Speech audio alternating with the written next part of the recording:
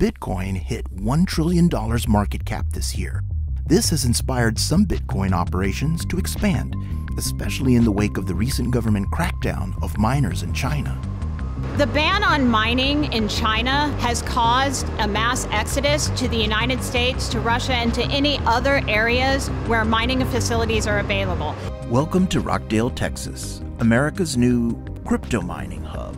This building that's directly behind me, inside of the buildings, we have this shelving that's 1,000 feet long, 20 feet tall, and there are just miner after miner after miner after miner. We went inside North America's largest Bitcoin mine to understand how it works and its energy footprint. What is a miner? It is a small computer. They call it an ASIC miner. It is made to solve problems, and when they solve that problem, it feeds into the Bitcoin network. When it feeds into the Bitcoin network, you receive a reward. To help us understand crypto's reward system a little better, we spoke to blockchain expert Bettina Warburg. That's what mining is. It's a process by which people are contributing computing power and earning a reward for essentially participating in this process that secures a network. Everybody's using the same software that allows them to connect together and participate in a governance structure that's shared. It seemed like only yesterday that one person with a handful of computers crunching numbers in their apartment could make money from mining Bitcoin. So how do we go from there to here? Just like with many industries, you start small. The guy in the garage started the process. He mined Bitcoin. I believe the reward was around 50 Bitcoin for every block reward. Now it is at 6.25. In some ways, cost equals energy expenditure. This is just the nature of technology. We see updates and innovation and people driving margin and driving their cost of operation down in order to reap the greatest reward. So you get mining operations that happen in places where power is less expensive. Typically, mining operations go where energy is cheap. Right now, Texas has some of the lowest kilowatt-hour prices in America. That's due in part to a deregulated energy market, which means several providers compete to snag big customers like Whinstone. So there's environments like Iceland, Russia, China, Canada. Areas like Iceland and Canada have a cooler environment. There's probably less dust in those areas. The miners run at a cooler temperature. Cryptocurrency is about the low-cost provider. Texas is becoming a hotbed for other cryptocurrency facilities. In fact, Shenzhen-based Bitmining is coming to Texas, and Beijing-based Bitmain, a company that designs circuit chips for Bitcoin mining, is moving into the decaying aluminum plant down the road from Whinstone. According to the Oak Ridge Institute for Science and Education, $1 worth of Bitcoin takes 17 megajoules of energy to mine. That's more than double the amount of energy it took back in the day to mine $1 worth of copper, gold, and platinum.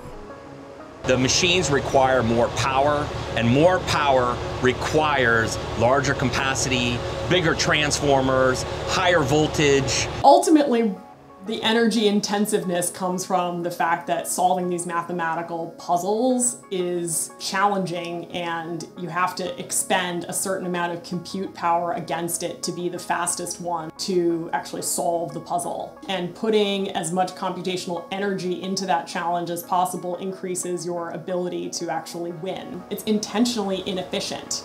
Each building is 100 megawatts. For each 100 megawatt building, you can fit 30,000 new ASIC miners in it. In a Bitcoin mine, the consumption is basically taken by the miners. Each miner has about 3,000 watts that it's pulling.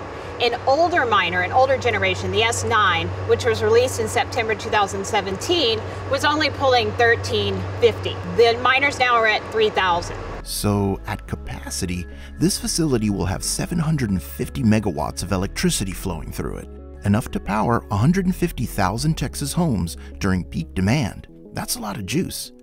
How do they manage to keep all those miners cool? Our ideal goal is to keep the ambient temperature around 81 degrees. There's a lake about a mile from here, and so underground we have a 8-inch line with a 1,000 GPM pump where we pump literally the water through this mile-long pipe into the facility, and it actually goes into holding tanks that then recirculate the water, and it pumps it back into these evaporative cooling walls that are 12 feet tall. Water is actually dripping down the wall of that evaporative cooling cell, and then as the air comes through it, it actually cools from 16 to 20 degrees difference between the front of the wall and the inside of the wall. The miners have fans, they have intake fans, and there's thousands of those fans running, and they actually suck the ambient air through the miner, and then there's an exhaust fan. It actually pushes the air through the chips and into the heat aisle. As it goes through the miner, it then heats up because the chips, it's a processing, so it gets really hot, and then we capture the heat on the inside of the heat wall, and then it is evacuated out of the building through a quote-unquote chimney-like environment. Inside the heat aisle, it literally feels like an oven. One Whinstone employee estimates that it can get as hot as 140 degrees Fahrenheit in here. So the S9 has a hash rate of 13.5 terahash. The new S19s are 110 terahash. Hash rate measures how many computations a miner can do, usually in a second. So how much money can each miner potentially make each day? Currently, a S19 with 110 terahash, the profitability every day for one machine is 30 USD.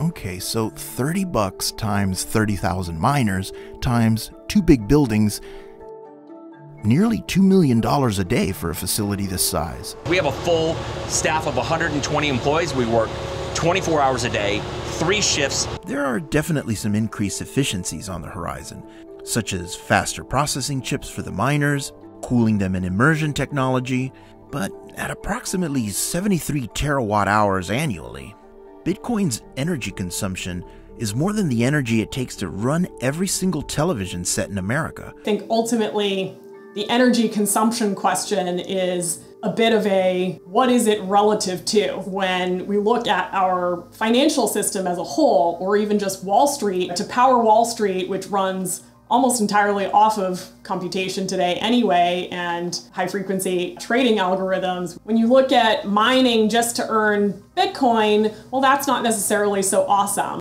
According to the Digiconomist's Bitcoin Energy Consumption Index, one Bitcoin transaction takes more than 1,500 kilowatt hours to complete. That's more than 50 days of power for the average US household. Bitcoin is what I like to think of as a calculator. So it's this sort of old school, very clunky system that gets the job done. When you look at what's happened with newer blockchains like Ethereum 2, and Dfinity, is that they've actually implemented a totally different system for essentially doing the same thing. And Ethereum is upgrading to a more energy efficient way of securing the network. And the future will be about a lot of these different internet computers battling it out for adoption. So you'll see Dfinity, Near, Flow, Polkadot, all kinds of networks really serving as the optimized internet computers. Ultimately, the value will come from the amount of applications and tools and things that you can build and do on top of this computing architecture. You know, I think all technology creates energy consumption in certain patterns, and ultimately what we have to do is make sure that what we're building is something that's worthwhile and that we actually want in our society.